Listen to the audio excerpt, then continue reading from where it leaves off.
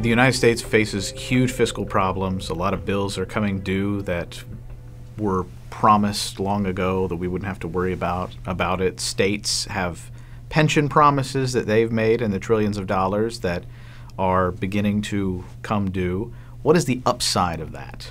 Well, the upside of it is that we have a lot of political creations, things like Social Security, things like Medicare, things like the state, employees' unions and their political activities that are going to go away.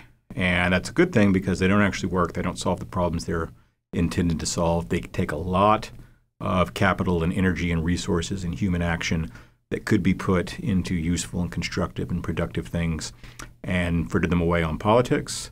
And the starvation and disappearance of these things, I think, will allow us to create a different kind of approach to social problems that will be not only more to our liking politically as libertarian-leaning people, but that will also actually address the problems that they're intended to address, to actually alleviate poverty and what's associated with it, to take care of things like education and health care for people who can't do it for themselves. Now, getting rid of those things, in principle, I think are probably good, but it seems that the transition would be rather costly. Could be. That's really the challenge going forward. Once Congress understands that the question is no longer how we go about paying these bills, but how we go about not paying them, then the question is, well, what do we do to get from where we are to a place that is sustainable and stable and more reasonable? And of course, Congress can do some things to make that easier, for instance, by enacting real, meaningful, long-term sweeping entitlement reforms, getting spending and other fiscal concerns more into line. Or they can continue to do what they're doing and leave things to get much, much worse. I mean, there's no reason that we can't have an Argentina outcome or a Cyprus outcome or a Greece outcome, which of course is a very different thing for a country that constitutes 1/5 of the world's economy. No one's ever seen an economic crisis like that, and I'm not sure we ever really want to. Let's hope we don't. But I don't think that's the most likely outcome. I think that as it becomes clear that we have to prioritize things, we have to start making some difficult decisions, and we have to allow, most important, the emergence of alternative institutions to deal with these social problems. I think that we will, in general, move in the right direction. I mean, there'll be some bumps and some starts and stops, but I'm fairly confident that we're going to do the right thing. A complaint that I hear a lot from Republicans, particularly in these last couple of election cycles, is that look, we're addicting more and more people to the benefits of government largesse. We're running out of money, but there will not be a willingness on the part of voters to simply break the habit. No, and there never will be. Getting rid of spending, getting rid of give me free stuff, write me a check every month, there's never going to be a constituency for that. That's why I sort of, in my way, look forward to the coming fiscal crunch, because that's really the only way to get rid of this stuff. I mean, if you're waiting for entitlement reform to get politically popular, it's going to be a very, very long wait for a train that doesn't come. But you get to a point where economic reality overrules political reality, and at that point, you have to act. Although there are times when I think that people do kind of get it. So if you talk about things like means testing, people have no idea what you're talking about, and I think it sounds scary. But if you ask them, why is Bill Gates going to get a check from the government every month when he turns 65? Why is Warren Buffett getting his health care paid for by the government? Well, people start to understand at that point. Say, well, okay, maybe we don't want means testing across the middle class, but okay, we understand in the case of, say, Bill Gates. Once you've established in principle what these programs are actually there to do and how we should go about reforming them, then the rest of it becomes sort of an engineering question. Speaking of that engineering question among states, what do you think is the role of federalism, the role of people being able to move from state to state in sort of speeding the plow toward these types of reforms?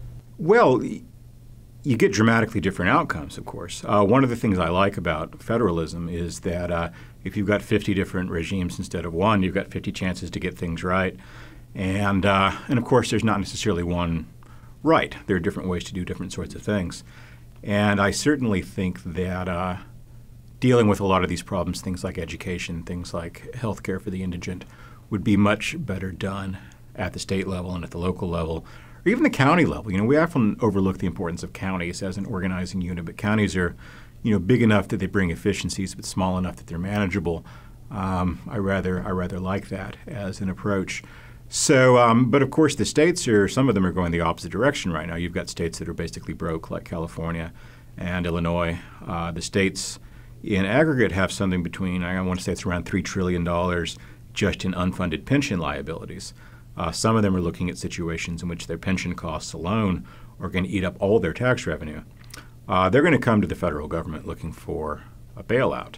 And they're going to be disappointed, I think, because the federal government doesn't want all that debt coming onto their books because it'll be just ruinous. But then you end up with a really interesting situation where you've got, say in California, you've got a constitutional mandate that says you have to pay these pension benefits. You've got nothing in the bank to do it with.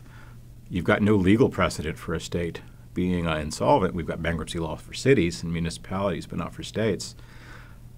Where that's going to come out is anyone's guess. It should be interesting, though. Shame about what they've done in California. It's the most beautiful place in the world, and it's full of some of the most productive and interesting and innovative people, and it's just been destroyed.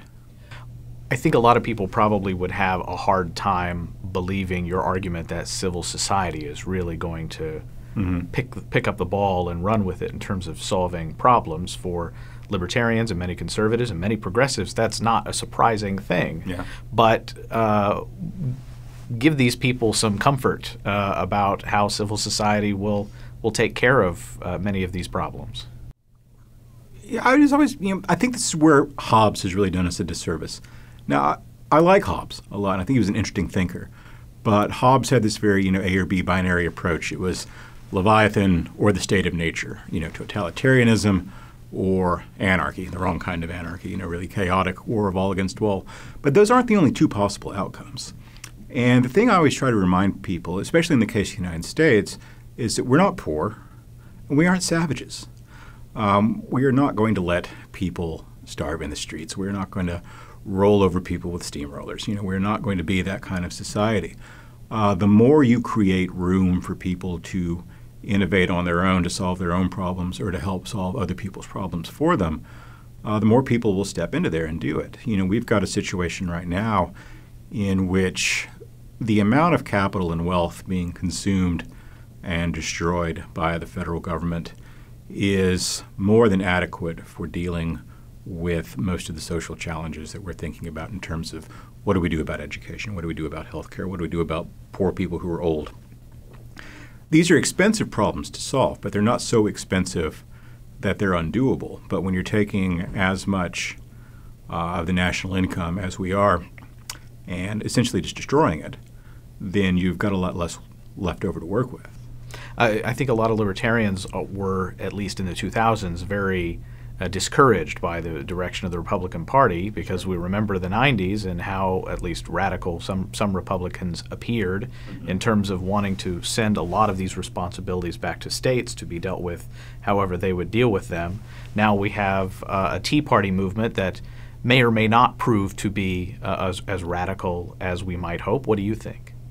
Yeah, it's always hard to tell with populist movements because by their nature they're unpredictable. What captures people's imaginations will move. One of the things I like about the Tea Party, and here I'll also even put in a good word for Occupy, even though they're mostly misguided leftists who, if left to their own devices, would make our problems a lot worse.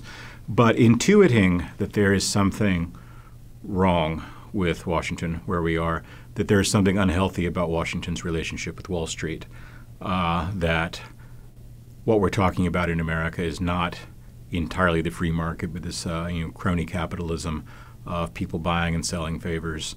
They're right about that. Occupy is right about that. The Tea Party is right about that.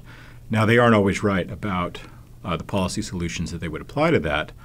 They're not always right about who the aggressor really is in this situation. But I think that the fact that you've got a movement on the populist right and a movement on the populist left that are actually in some important ways seeing the same problem and seeing it, if not from the same point of view, they're appreciating the same defective features of it. And I think that's a useful place to start a conversation about how to go about solving this.